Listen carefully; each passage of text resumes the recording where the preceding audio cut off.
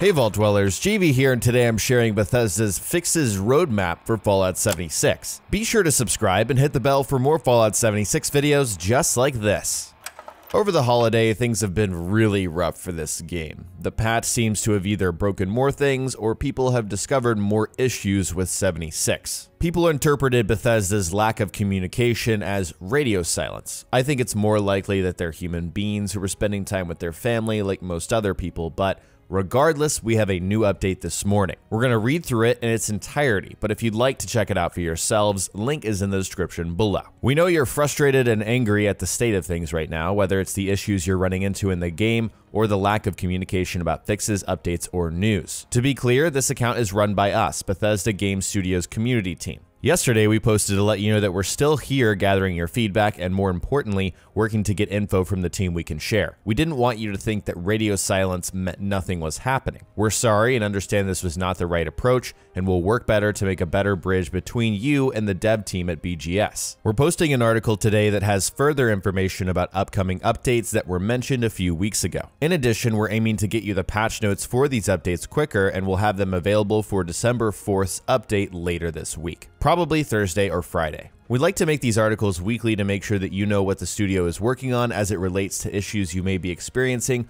quality of life requests you have, or new features they're excited to share. So far, we have an apology about lack of communication. I think that's fair, especially considering that the game just came out recently. It was a holiday weekend, like I mentioned, but yeah, I do feel that the state of the game maybe required somebody to be on top of things. We also have promises for weekly updates, which I believe they've mentioned before, and then also talking about getting the patch notes quicker, which is nice. I want quicker and more detailed patches. I think that's best for everyone. Next week's update on December 4th will bring an increase to the stash limit, as well as a variety of performance and stability improvements, balance changes, and multiple bug fixes to the game. We'll have full patch notes available later this week ahead of Tuesday's update, but some notable issues being addressed in this update include the stash limit is being increased. We know many of you have been asking for an adjustment to the stash storage limit, and we're happy to share that we're increasing it from 400 to 600. While this is somewhat conservative, we plan to increase the storage cap further once we verify that this change will not negatively impact the stability of the game. This is huge, and I'll be honest, I wasn't expecting the stash limit increase this soon. It's nice to see it in early December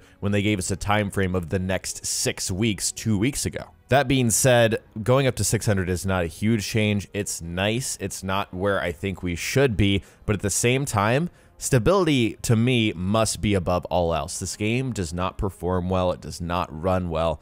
That should be most important to them, in my opinion. Next, for boss loot, players should correctly receive 2 or 3 items after taking down a boss, depending on the creature's difficulty or level. You were definitely dropping way more than that, so that'll be toned down. For the cryolator, players hit with the cryolator are now chilled, frosted, or frozen, depending on how many times they are hit.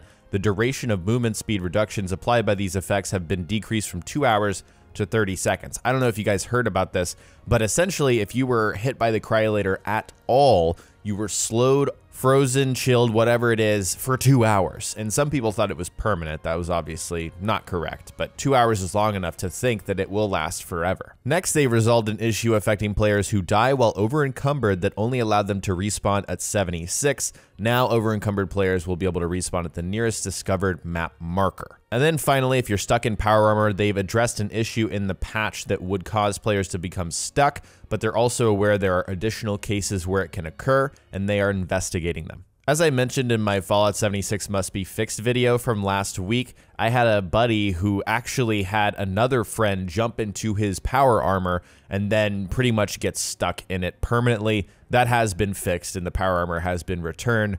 But yeah, this is an issue that shouldn't be happening. And so I hope we get more updates on this, and I hope they come in the next update as well. On to the December 11th update. It's currently planned for the following week. Like previous patches, it will include a variety of bug fixes, but we're also planning to bring some more notable changes and features to the game. Here's a preview of those features and changes, but the full list will be in the patch notes. First is all of those PC features that were missing on launch. A push-to-talk setting for voice chat, 21:9 resolution support, and an FOV setting are all being implemented onto PC with this update. This is awesome. This is really cool that this is happening. There are plenty of other issues with this game, but I think you have to take your victories where they come, especially if you're a fan of the game. Along with that, I think this is huge, this special respec. After level 50, you'll be able to choose between a new perk card or moving a special point you had previously allocated. So my initial thoughts here, you're kind of delaying further customization of your character and deciding to pivot towards respecking every time you level up. And that's an okay compromise to me. Ideally, I would like to go to a vendor and spend, 1,000 caps to fully, wipe everything at once. It sounds like that's not the direction Bethesda wanted to go in for respecking. I don't know how hard that is compared to what they've implemented here. But again, I'm happy that this made it into the game less than a month after launch. The next two changes are for camps. First off, your placement on login. You will no longer automatically have your camp blueprinted and stored if someone is occupying your location when you log in. Instead, you'll get a notification that your space is occupied.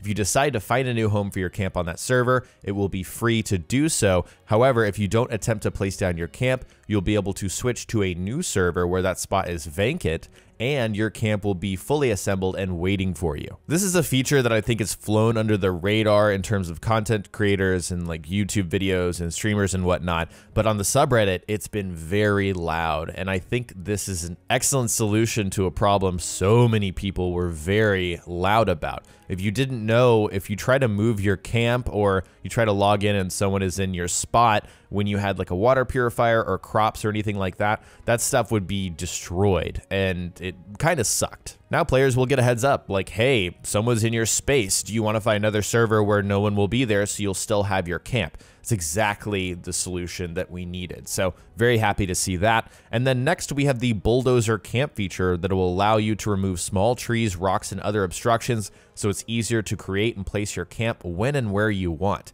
You can use it to clear these items from the surrounding area to make your camp feel more like home. This is something I totally did not expect, but sounds nice. I know that the camp system can be pretty finicky. If there's a rock in the way and you can't place your foundation and it's annoying, you can't place your floor, so on and so forth. I hope this is a good solution for that as well. I wanted to evaluate all of these changes and features on their own. I think that's the most fair way to do it because yes, the game is in a really bad state right now, but every little improvement, I think, is a good thing. That being said, my priority is not on any features, regardless of how cool they might be or how helpful they would be for my game and for everyone else. I think it should be on fixing the game and lifting this game to a state of, yeah, this is how it should have been released versus, oh my goodness, this game does not run well, it's not stable, it has too many bugs that affect too many people's experiences. So I genuinely hope that on Thursday or Friday we see a long list of bugs that are being addressed and hopefully fixed. Actually,